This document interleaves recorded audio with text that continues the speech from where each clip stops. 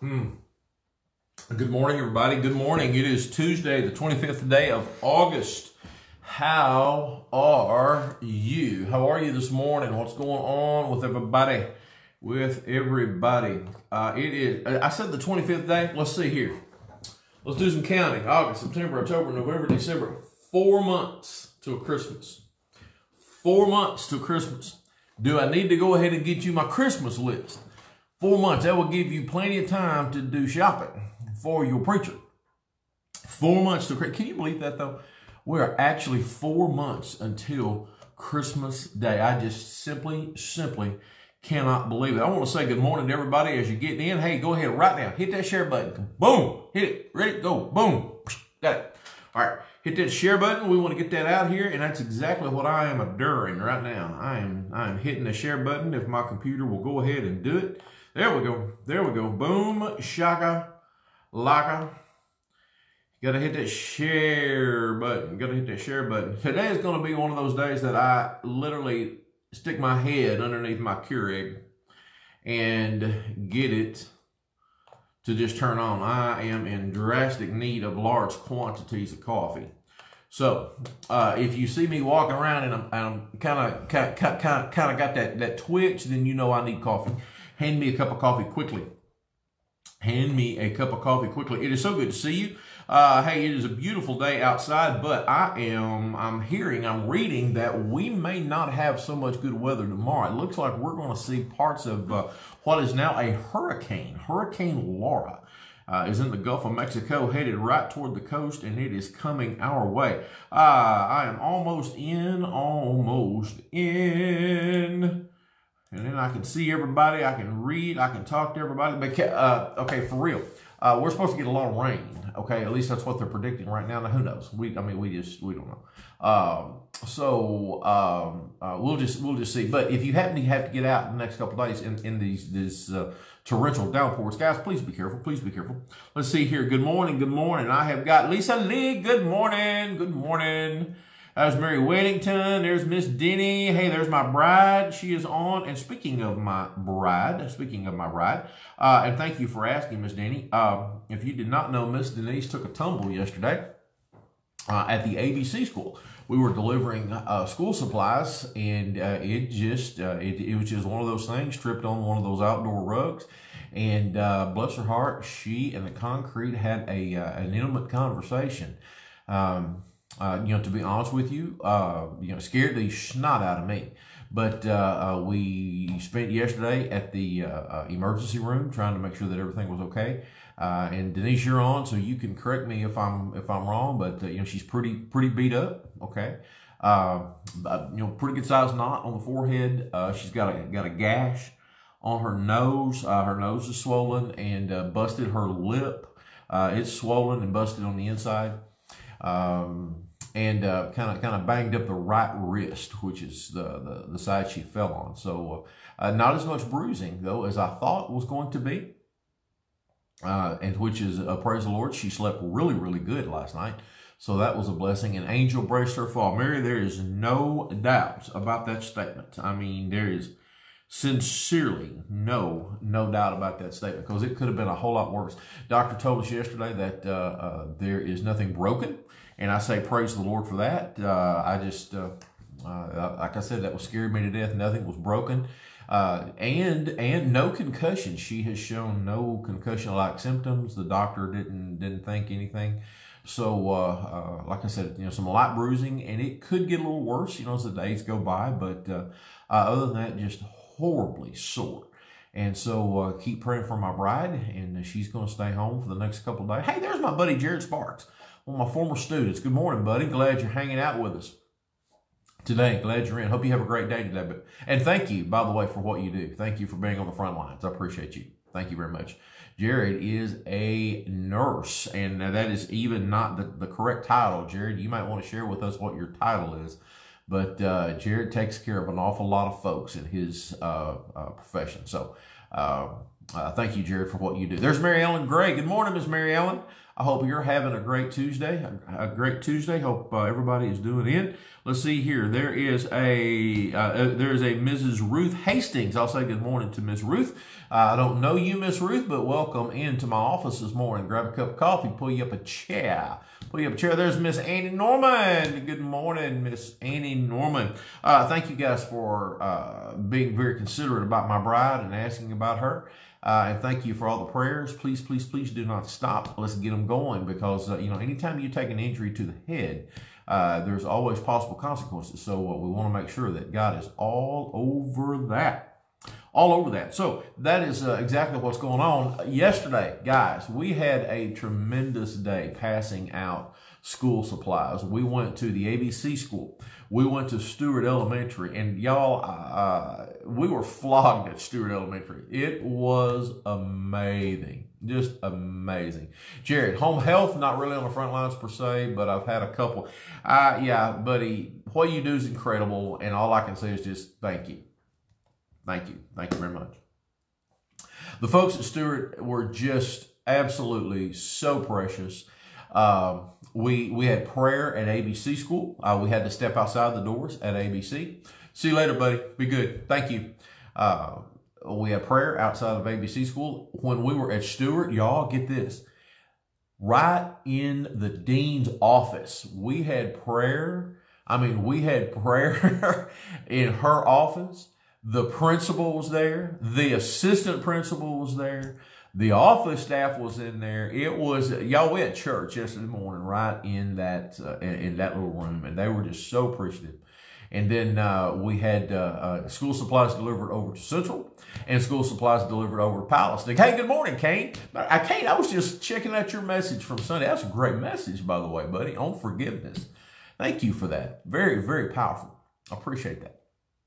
And then we dropped off bucketfuls of chocolate to the ABC school and to Central and Stewart Elementary. It was just mounds of chocolate. Anything you can imagine. There was Hershey bars. There was cookies and cream bar, Reese's, Twix, Kit Kat. You name it. And we put it on there. And we had labels on every candy bar that said, "We love our teachers, Ridgewood Baptist Church. LoveMyRBC.com." So just a sweet, sweet treat that we took out just to say thank you to our teachers as they began a very, very stressful day yesterday. We just wanted to reach out. We wanted to love on those.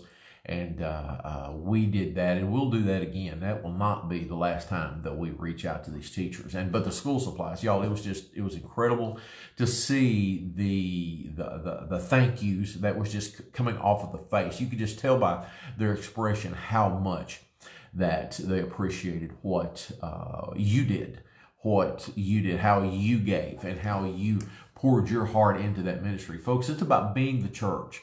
And that's exactly what it was. You sacrificially gave, and you got school supplies. You brought them. You gave donations. So all of that was just all to give that. What we would like to do, and I just want to throw this out at you. We got a great crowd on this morning.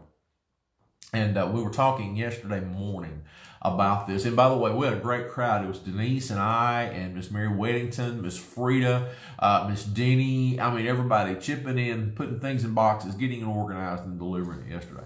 What we would like to do is to begin now, right now, and that is to start gathering school supplies throughout the year, so that we will have just a continual stash of school supplies that we can keep going back into the school systems. Really, our focus is going to be on the three elementaries. There'll be ABC and then Stewart and Central. That'll be pretty much our primaries. But if we could just grab a couple of boxes of pencils or pencil boxes, ink pens, scissors, glue sticks, something, and we're going to create a space here on the church campus that we can begin to store those items. And in that way, this time next year, can you imagine what we're going to be able to do and to get into our school systems for that? So if you'll just pray about being a part of that, Okay, please pray about being a part of that. We want to go ahead and do that and just be a blessing. We want to be able to reach back and to help our community in that manner. We want to continue to pray for our teachers, pray for our students. And guys, we want to pray for the parents and the students that are doing virtual schools because that is just as stressful if you've never done it and you have no concept as to what's going to go on. And so we want to make sure that we are praying for those folks as well. Hey, again, we are going to be looking at some pretty strange weather coming in with the remnants of that hurricane, so please be careful tomorrow. If you need to mow your yard, today might be that day to get it done because it looks like we're going to get rain the next 3 or 4 days. We're going to wrap up the book of Philippians today. If you've got your Bibles, go ahead and turn on over. We're in chapter 4. And we're going to pick up in verse 10. Verse 10, and we are going to finish out the chapter that is going to finish out the book. And I am very excited to be in this passage. I was really hoping that this would be during the week and that it wouldn't land on the weekend. So that way we can actually kind of talk about it. Tomorrow, we begin a brand new book. Are you ready? Drum roll. We are going to just go right on the very next page, and we're going to go and cover the book of Colossians. We're going to stay in this theme of those prison epistles that Paul wrote to the churches. And so I want to make sure that that we really understand the heart of Paul and what's going on in those churches. Miss Andy, we love our teachers. They prepare next generation. Our doctors, lawyers, teachers, it takes a village. Oh, honey, we just love people. And we love our community. We love our teachers. We love those that that they put their life on the line. And I mean, for real. You just think about it. They gave their life to teach the next generations, and we want to say thank you. That's exactly what we want to do. And so anything that we can do, anything that we can be a part of, we want to give back and to just let our teachers know, let our administration, our staff know that, hey, we got your back. We do. We've got it covered. So anything that you can do, folks, that you would like to help and be a part of that fabulous ministry that we're going to kick off right now. I mean, you can bring it in today. You can bring school supplies into the office today. And we're going to begin getting it organized, getting it arranged, and getting it set as we consistently bless our school systems. Again, starts tomorrow. Colossians, you want to go ahead and get read up, you can go ahead and do that. Today, we're going to wrap up Philippians. Tomorrow night, just kind of real quick announcement-wise. Tomorrow night, we are going into the 6th chapter of Ephesians here at Wednesday night live. We will be on campus or online, and we are deep diving into 6. It's going to take a few days. A few weeks to really get through chapter 6 because we want to really tear apart the whole armor of God and look at each one very specifically. I know we've probably studied this thing 100 times, but it always helps to go back and refresh to understand exactly what each piece is for and how it firmly fits together, what our purpose is, who we're battling. We've got to know who our enemies are, amen? And this is our way of doing that. So that is tomorrow night. Thursday morning, shortly after my live, then Miss Pat will be here. And I am very excited to get Miss Pat back in the building, the Power of Purpose. So that is going to take place on Thursday tonight, 7 o'clock. Brother Larry is going to be teaching Sunday school. We'll be in the Zoom room if you want to join us. If not, you can catch us right here on Facebook Live, and that's going to start at 7 o'clock, Brother Larry teaching. That's going to kind of wrap up the week. Everything's going to go on Sunday morning. Guys, we're going to go back for round 2 of Jonah. We're going to look at one very specific verse, and that is verse 17 in the 1st chapter of Jonah. And I promise you, it is not what you think.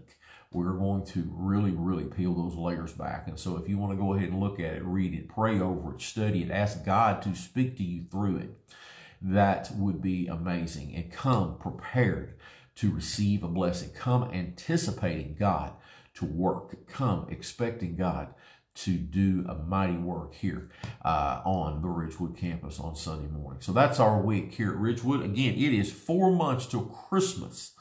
4 months. It is August the 25th of 2020. I cannot believe this year is rolling like it is. All right, here we go. We're going to peel back the layers. Verse 10, starting at Philippians chapter 4. What we're going to find here in this passage of Scripture is a lot of verses that we're going to know. We're going to recognize. Some of them are even going to be our favorites. I can tell you right now, one of these verses is Miss Denise's favorite verses of all time. And you're going to see several in here that is going to really ring a bell like, oh, I know that. I remember that. But the thing I want us to do is I want to put every one of them in context.